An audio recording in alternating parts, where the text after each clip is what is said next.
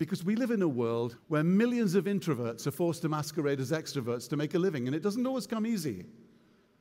We live in a world where millions of children are being raised by parents who have no people skills. What's to become of kids whose parents have got no people skills? We live in a world where we're told we should be leaders, and yet we live in a culture of blame.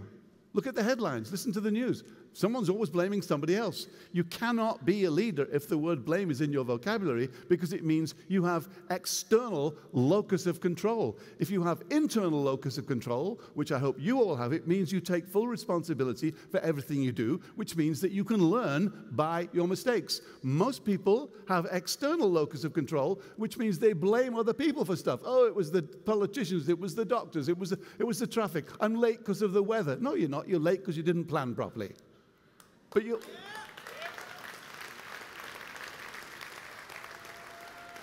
And we live in a world where we are brought up to avoid taking risks, and yet by taking risks is the only way we can grow.